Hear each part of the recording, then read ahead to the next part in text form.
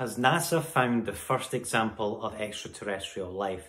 It's not the first announcement like this to be made, but is this time different? I'm Dr. Chris Earle, a molecular biologist from Scotland. Let's take a closer look. We know that Mars used to have water on the surface, and that's important for thinking about the ways in which inanimate rocks and minerals might develop into living things like bacterial cells. In 2021, NASA managed to land another Mars rover onto the surface of the planet.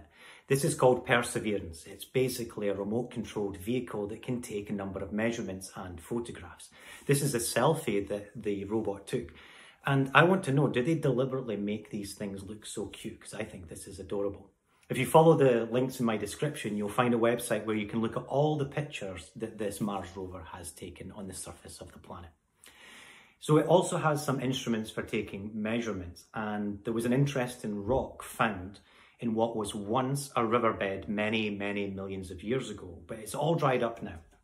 And they found a rock there which had some very interesting features that the scientists called leopard spots. And these were basically minerals, iron sulfide, some sort of iron phosphate. And on Earth, these would normally be associated with living processes like bacteria. So for this reason, they wanted to investigate it further, and they did so using the instruments on board the rover. Now, what is interesting here is that on the balance of the evidence that they have so far, the scientists believe that this could be evidence of life. Importantly though, these minerals and structures can be formed in the absence of living things.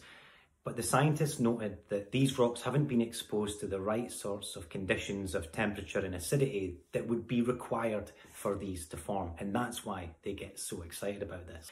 Perseverance, this robot, has the capacity to collect these samples and place them in tubes and leave them on the surface, but then they need to be retrieved.